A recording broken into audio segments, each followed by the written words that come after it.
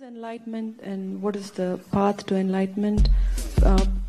For people like us who have social and family situations, is there something like a path that we follow and then we become enlightened?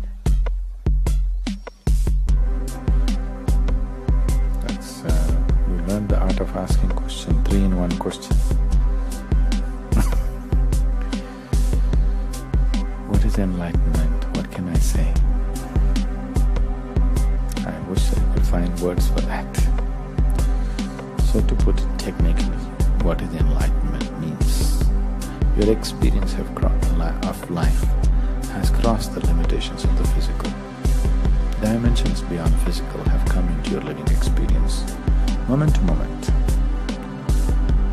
So though you live in the body, you are not it. Though you use your mind, you are not it. Though you live in the world, you are not it. Or in other words, you have become a perfect stranger.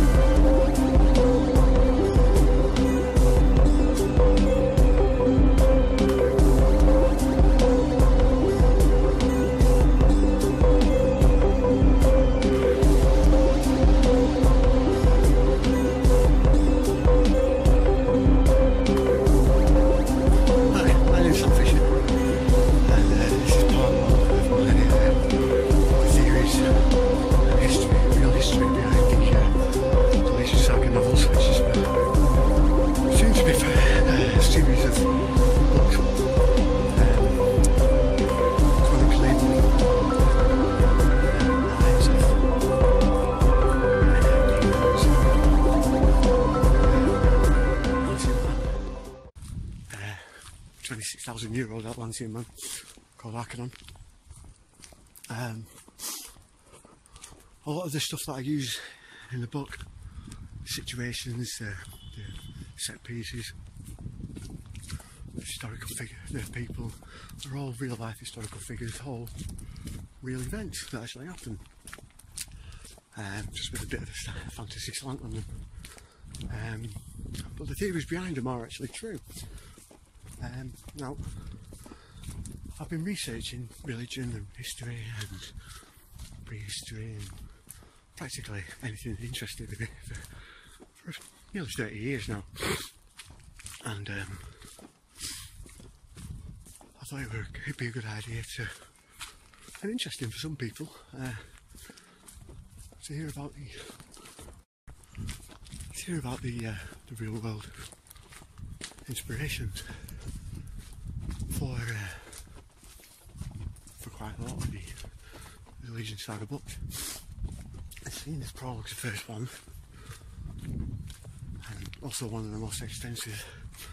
I thought we'd go into the theories behind that. This one's probably going to take a few videos, more than one, to explain. There's not much information in it. I'm going to start with the beginning, obviously, but like everything, it's the beginning of everything. Everyone knows about the Big Bang Theory and the materialistic view of, or rather scientific viewpoint of how the universe began. But they don't take into account numerous creation myths from Christianity, Islam, Aboriginal, Hopi, Indian, Hindu. Everything starts off with sound and resonance, but mostly sound. In Christianity, it was the word of God that created everything, that started everything.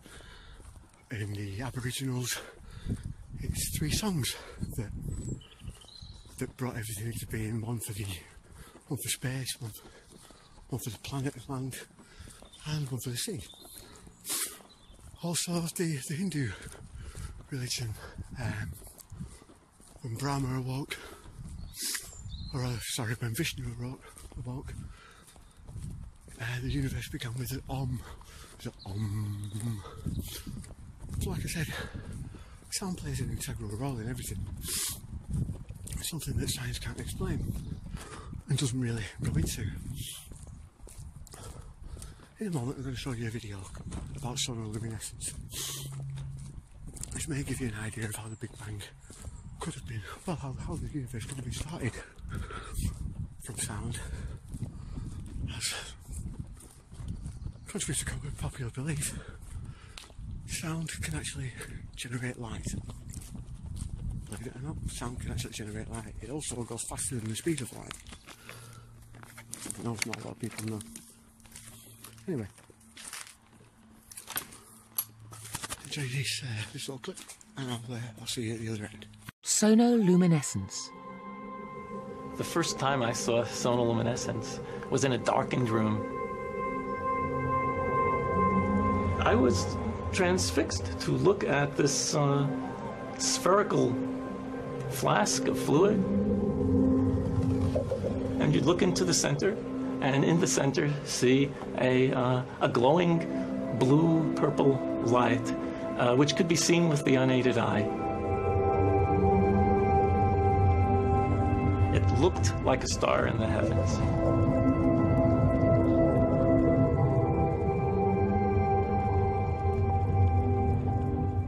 Seth Putterman called it the star in a jar, a tiny spot of bright light contained in a flask of liquid.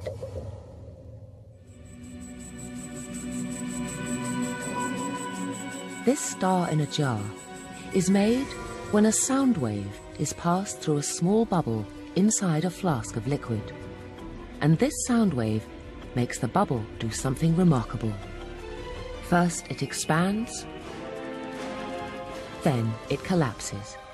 And this collapse happens so violently that vapor molecules trapped inside the bubble slam together and heat up so much that the bubble gives off an incredible burst of heat and light, several thousand times a second, giving the appearance of a star.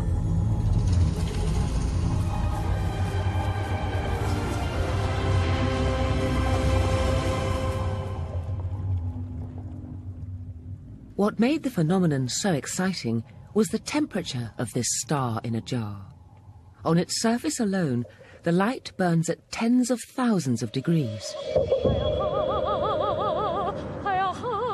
And Seth Putterman now contemplated a tantalizing possibility. Could the core of the collapsing bubble be even hotter? Hot enough for fusion.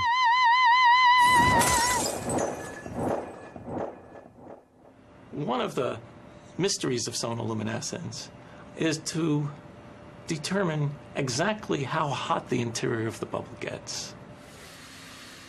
In the sun, the interior can be millions of degrees, hot enough to cause fusion. And the thought crossed my mind that perhaps inside the collapsing bubble, the interior of the bubble might also get hot enough to cause fusion.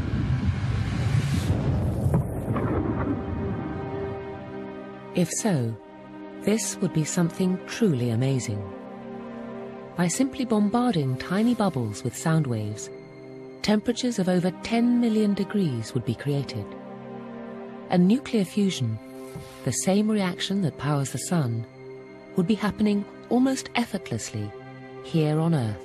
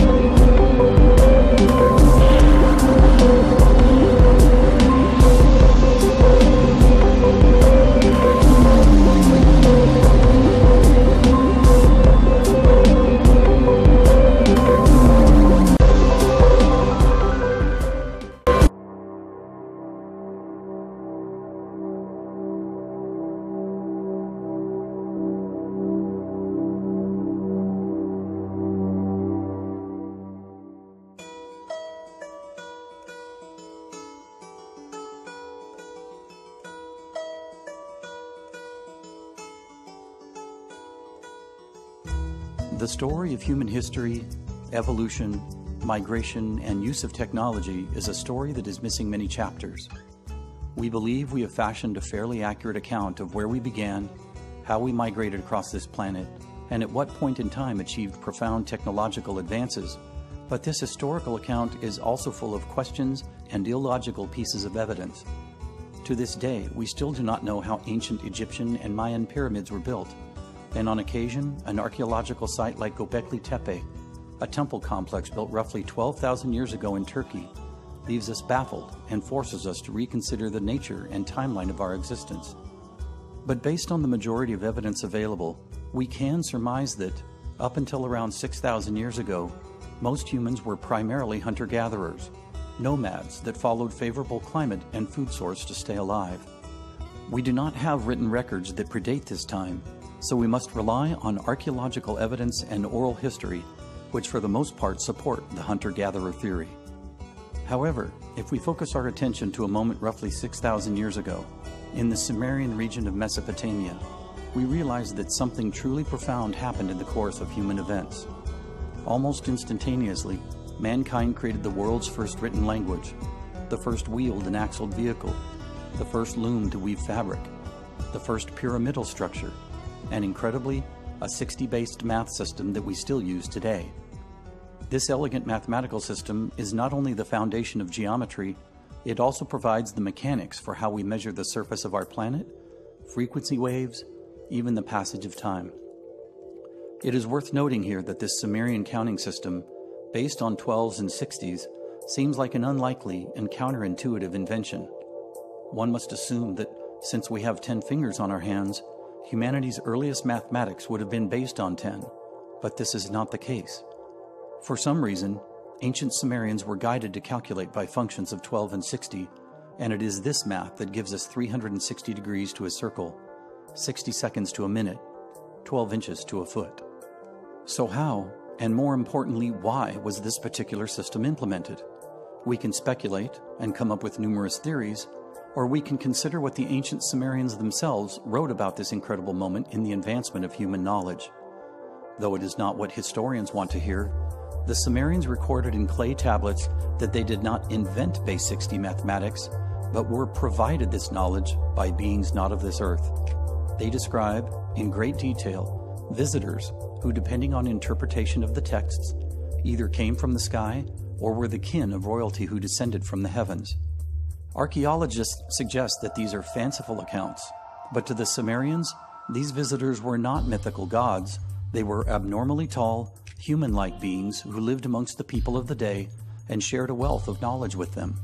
Known as the Anunnaki, this race of giants is reported to have lived with our ancestors for hundreds, possibly thousands of years. Interestingly, in the book of Numbers in the Bible, there is an account of Moses sending scouts ahead to investigate the land of Canaan, which they were about to inhabit. When the men came back, they reported that the giant race of the Anak were still living amongst the people there, and were so big that mere humans looked like grasshoppers in comparison. Were we really contacted by beings not of this world all those years ago? And if so, what was the true purpose of their visit? In an attempt to answer these questions, we must first step into the open field of speculation, then see, based on other evidence that presents itself during our search, if any of this sky visitor theory supports itself in other ways. In essence, what we will be looking for are coincidental clues that, taken in historical context, will either support or renounce the earliest records ever written. In the first sonic geometry video, we were introduced to the notion that Sumerian-based geometry could be represented as audio frequencies, that if you played the sum-angle total of virtually any combination of basic geometric shapes, from the 180s of triangles to the 540s of pentagons to the 2160s of cubes, you would get various arrangements of a numerically perfect major chord revealed by a factor 9 grid, which in turn is built upon a tone vibrating at 432 cycles per second. It should be noted that this key tone used to tune instruments has drifted up and down over the centuries, and that 440 cycles is the current international standard. Does this matter? For musical purposes, it could be argued that any tuning system is as good as the next, just so long as every instrument is tuned to the same tone. But since all life can be expressed as energy held together by frequency and vibration, maybe we should be looking deeper at the numerical information revealed by the factor 9 grid. It is interesting that, when tuning is anything other than 432, the corresponding grid does not produce any intriguing numerical sequences. But when we revert to 432, and if we move up and down strictly by multiples of 9, an astonishing 14-tone matrix of synchronicity begins to appear. For instance, on this unique grid, we find not just some, but all of the numbers representing every primary geometric shape. Looking deeper, we see many other numbers that have played into some of humanity's most profound religious texts. The 72 names of God in the Kabbalah. There is 108, the number of times mantras and mudras have been repeated in Hindu ceremonies. We find 144, a number sequence represented in the Great Pyramid of Giza, the number of days in a Mayan Baktun, or even the 144,000 chosen ones described in the biblical book of Revelation. And of course there is 432 itself, the number mythologist Joseph Campbell encountered so many times in his cultural studies that he called it the most important mythological number in history. Standing back from this factor 9 matrix, we have to ask ourselves, how could the 432 grid not be important when it reveals so many numeric coincidences? Once again, logic stands in the way of us seeing a bigger picture. Seemingly, because any arbitrary unit of time could be used to measure vibration cycles, none should be considered any more or less correct than the other. We measure sound waves by the Sumerian second, of which there are 86,400 in a day, but we could just as easily have chosen some other span of time. And so what if the factor 9 grid reveals the numerical value of geometric shapes, the 1440 minutes in a day, the diameters of the moon and sun, and speed of light in miles? If these are all invented arbitrary measurements, a person could logically argue that these coincidental number sequences are nothing more than hand-selected data gathered to support a predetermined theory. And so we must search further. We must look for something completely non-arbitrary, a natural order or pattern of some kind that might serve to bind all this information together. But what might that be? And if it's here on this planet, why haven't we already found it? Maybe perspective has been our problem. What if the answer isn't on this planet, but is the planet itself? After all, the Earth does move in ways that reveal observable patterns. It spins at a rate we call a day, and orbits the Sun in a period known as a year. But were you aware of our globe's largest cycle? It is an extremely slow wobble that takes 25,920 years to complete. Known as the precession of the equinox, this unique phenomenon is the largest and slowest movement Earth makes. Much as we do today when we observe celestial objects, Does it not stand to reason that an intelligence possessing a distant view of Earth would be aware of its signature wobble? And if this is true, might not it also be possible that this same intelligence would provide us with some kind of device, a mathematical system perhaps, that would not only offer us hints of their existence, but also of their knowledge about our planet? Let's return to the Factor 9 grid. Stepping back to expand our view, we take note of these numbers with a new way of seeing.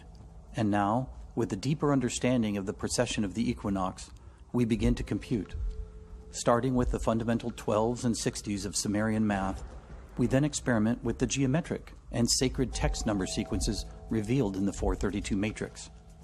12 times 2160, 60 times 432, 360 times 72, 180 times 144.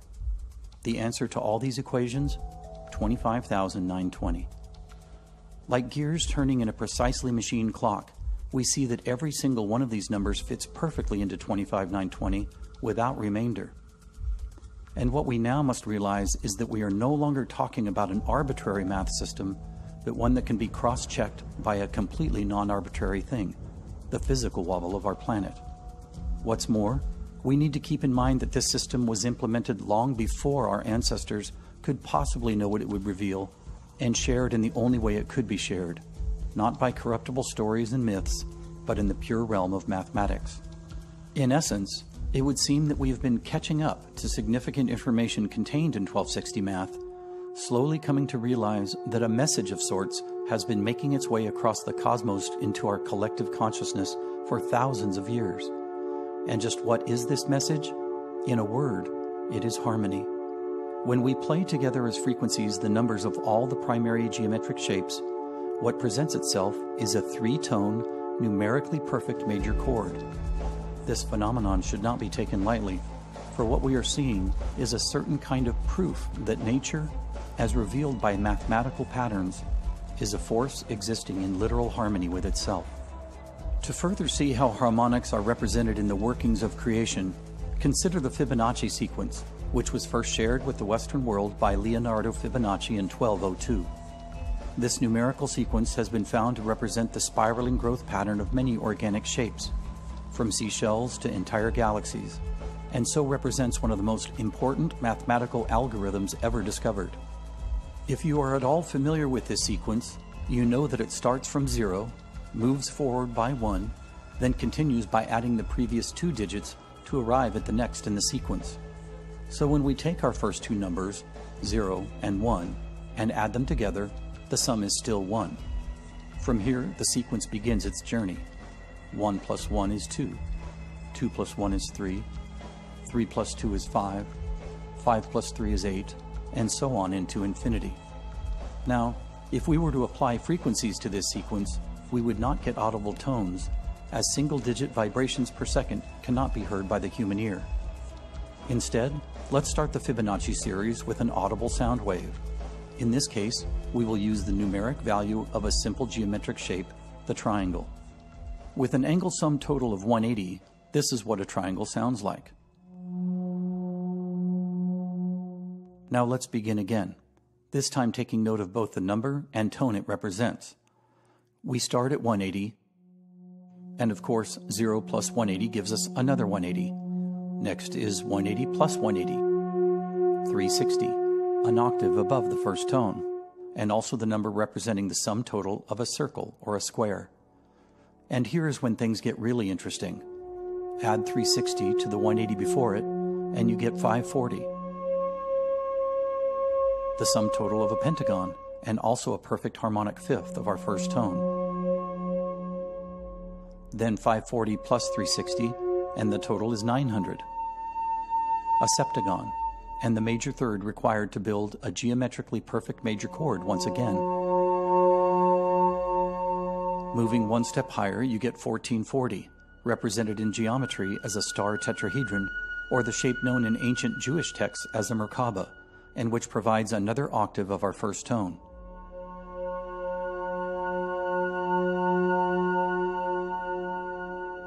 Amazingly, when you apply the Fibonacci sequence to vibration cycles, the first 6 digits will always represent a numerically perfect major chord, implying that harmony, in the most literal way possible, is what anchors every Fibonacci series.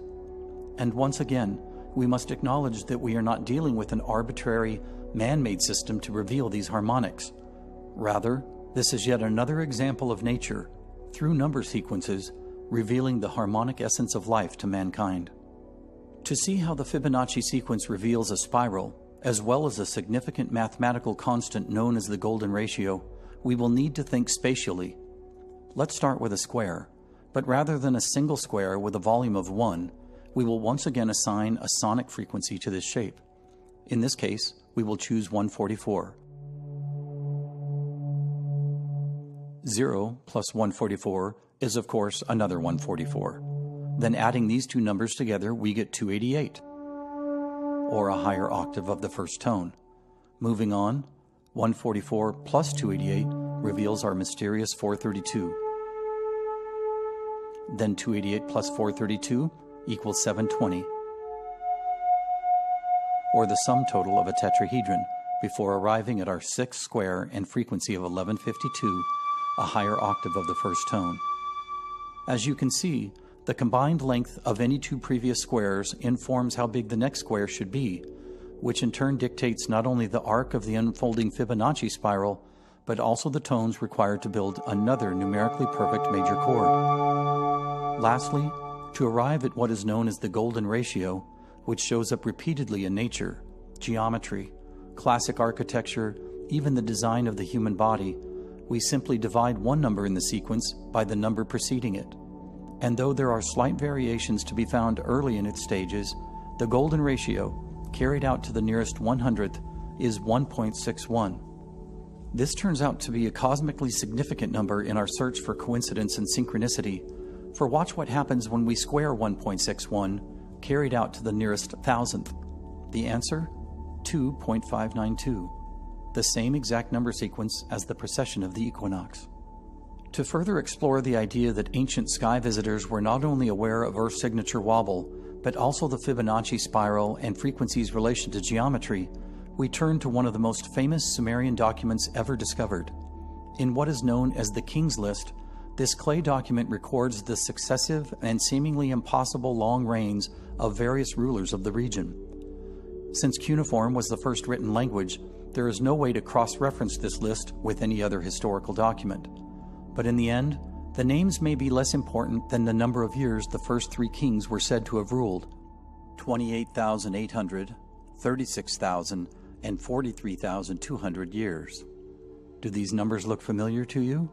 They should, for they are all sequences found on the Factor 9 grid. But what's even more astounding is the fact that, when played together as frequencies, they create the same major chord revealed by the Fibonacci sequence.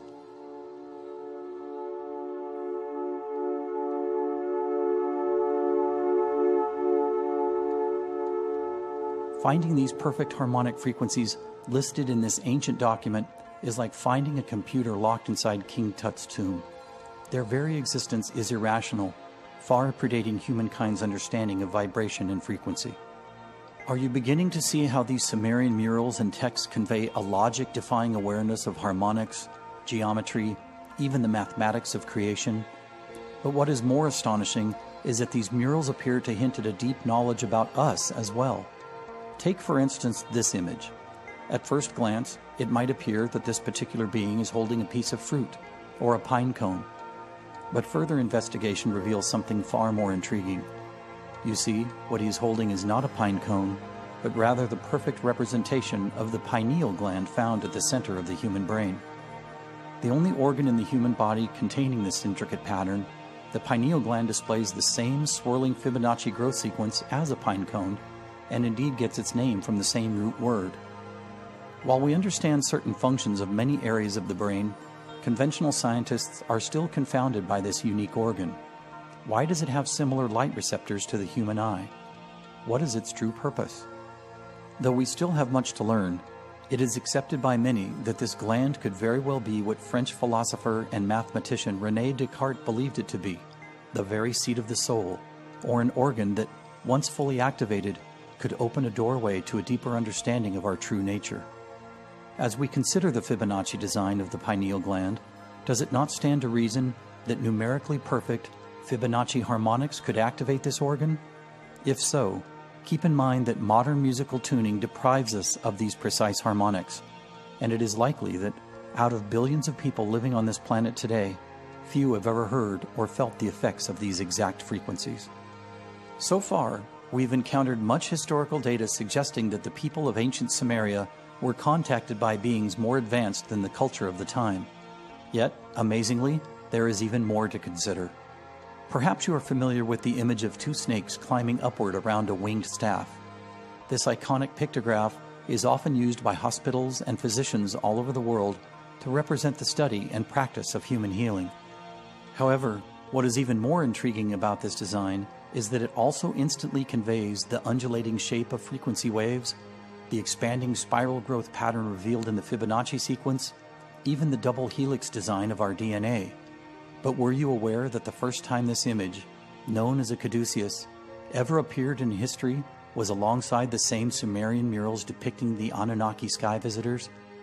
How long can we keep calling this self-checking matrix of interlocking information mere coincidence or an assembly of arbitrary measurements?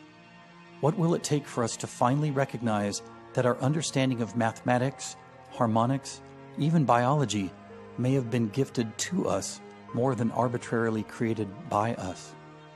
Though it hardly seems possible, there is still more evidence to support the theory that our ancient ancestors received information they could not possibly comprehend at the time, but would one day shed light on the mysterious mechanics of life. To dive into it, we will need to acknowledge two very significant clues left behind nearly 6,000 years ago: the base 60 math system and the shape of the arc as revealed by the caduceus. Combine them, and we are provided with an incredibly powerful tool, an arc of 60 degrees. Many people are familiar with what we now call sacred geometry, a pattern which can be found by drawing a specific formation of overlapping circles, and which has appeared in many sacred sites all over the world. The most elemental expression of sacred geometry is known as the seed of life, which reveals many numeric clues concerning the geometry of nature. The question is, how did we learn how to create this pattern in the first place? Using reverse engineering, it is easy to deconstruct and rebuild with circles, but what is it that would steer us to build this pattern if we had never seen it before? It is the 60-degree arc. With this tool, we no longer need to start with a whole circle and then guess what we should do with it next, because all the information is contained in this one simple shape. Eventually, no matter how or where you begin, when you start with a curved line representing 1/6 of a circle, you will be guided to create what we now know to be sacred geometry. Could this elemental shape be the true Ark of the Covenant? The Ark for which angels were named? The Ark that saved humanity from the wrath of the gods? One does not have to look far to see how this shape has been used to represent the all-knowing essence of creation in many different cultures and religions. Let's take a moment here to demonstrate what this 60-degree arc can do, not only in the realm of two-dimensional geometry, but in 3, even 4-axis geometry as well. It has long been known that when we stay in the realm of straight lines, the triangle is the most elemental flat shape and the tetrahedron the smallest solid. But is this 4-sided pyramid really the most fundamental geometric solid, meaning it contains edges, faces, and points? The arc says no, for watch what happens when we take a straight line, bow it, duplicate it, then add another arc in the 3rd dimension. Suddenly, we have a much more organic shape, one that resembles a pulse of frequency, a leaf, a seed, or the opening of an eye, a shape that also happens to be the true smallest geometric solid possible, containing only 3 faces and 2 points, compared to a tetrahedron's 4 faces and 4 points. This revolutionary shape, coined a Tryon ray by artist Michael Evans, could very well represent both a quantum jump forward in the study of spatial geometry, while at the same time serving to reconnect us to the moment in our past when humanity made its greatest technological leap in history. As we consider this Tryon ray, with each of its 3 faces locked in arcs of 60 degrees, let's direct our attention to the other significant number in the Sumerian counting system, 12. Watch what happens when we take 12 of these fluid shapes, then radiate them out from 0 point. Of course, there are many directions these 12 vectors could go, how do we know which will keep us on the path of sacred geometry? For that, we simply refer back to the Sumerian 60, this time using it as an angle of deflection to form a structure that, if momentarily frozen in time, would look like this. And here we see something truly unexpected. When we use this same shape to connect the 12 outer points, we find 4 perfect orbits circling a nucleus, revealing the very structure of an atom. Or, if you choose to revert to straight lines to connect the points, you find the most elemental, perfectly balanced geometric solid, a shape Buckminster Fuller called the vector equilibrium, or the very geometry of creation. But rather than stay in this rigid realm of straight lines, let's return to the more organic, curved expression of this structure and notice another piece of intriguing information. When we add together all 36 of its arcs, each containing 60 degrees, the sum is 2160, the same as an astrological age. Then, if we multiply this 2160 by the structure's 12 external points, we arrive once again at 25,920, the master number revealing Earth's signature wobble. This construct, which has been described as the Genesis structure, also happens to give birth to the energetic pattern known as a tube torus, a zero-point energy phenomenon considered by many to be the driving force of creation in the entire universe. Consider the design of an orange, or the dynamic pattern created by Earth's magnetic field, each one revealing the energy pattern of a tube torus. What else? As we follow the expansion of this structure, we see a perfect representation of the first moments of cellular division, or the very beginning of life itself. As expansion continues, the mystery of sacred geometry unfolds in multiple dimensions. Here we see an expanding matrix built with this structure. If we dissect it at a particular point of its growth, we find the exact same seed of life that has been inspiring our species for thousands of years. Amazingly, when we do nothing more than adhere to the 12s and 60s of Sumerian math, the geometric essence of creation is revealed. It is understandably difficult to believe that contact with sky visitors has occurred in our past, but for a moment, allow yourself to consider the idea that the Sumerians were not lying, and that an intelligence of some kind did indeed choose to reach out and share certain knowledge concerning the very nature of our existence. Now stop and ask yourself the following questions. How would this intelligence judge us today? Did we use the information wisely? Did we grasp early enough that nature, whether expressed in the orbital design of an atom or the spiral of an entire galaxy, is an elegant system existing in literal harmony with itself? Or did we lose the connection through pride, ignorance, fear, and doubt, choosing to become the only known dissonant note in the otherwise harmonious design of the universe? Being creatures of free will, we stand at a unique crossroads in our evolutionary story. We can continue a while longer along the path of discord and destruction, or we can retune ourselves to the grand orchestra and participate in the ongoing symphony of creation.